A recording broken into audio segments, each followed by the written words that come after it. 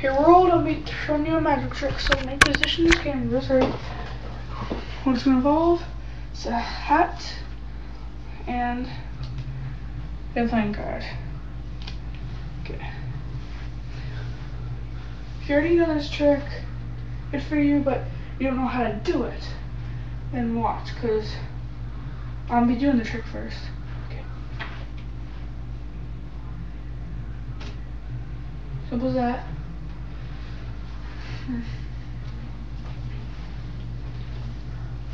And I'm gonna put this camera down so you can see my next trick. Okay. Hey, can you hold it? Oh, this card always does this. Look. Okay.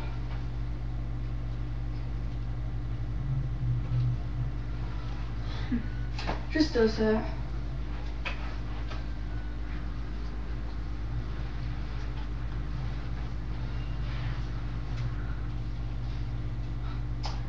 You know what? Just does that, okay?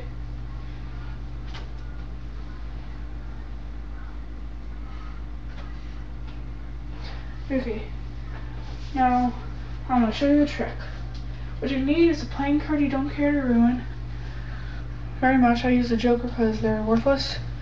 A hat, piece of fishing line, tape, and little push pin. Okay. Here's my trial and error one. It's too short, a fishing line, the hole's too big so it slips out. Simple as that.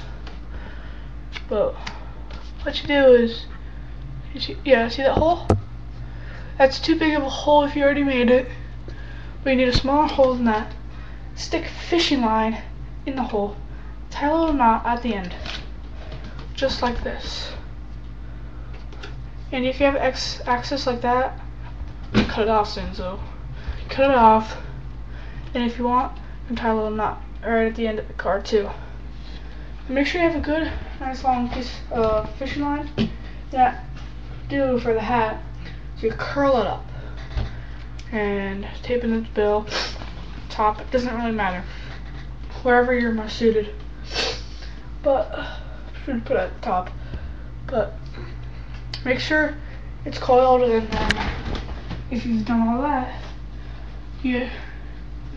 fishing line's really invisible, so do is basically you just gotta spin the card. Spin the card as however you like, spin it. And I always use my left hand to hold the string. But if you drop the card, then you have to say, oh, why does this card always do this? Fine. Make magical movements. And there we go. There's the card again. And people are thinking, so it's a floating card, is it?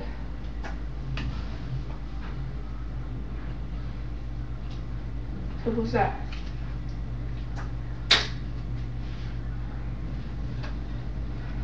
Make sure you just don't pick it up.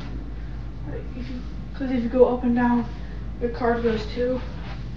So if you do some movements like this, some movements like that, you're in danger. So what you gotta do is this. Make magical movements. Very simple. Spin it again. There you go.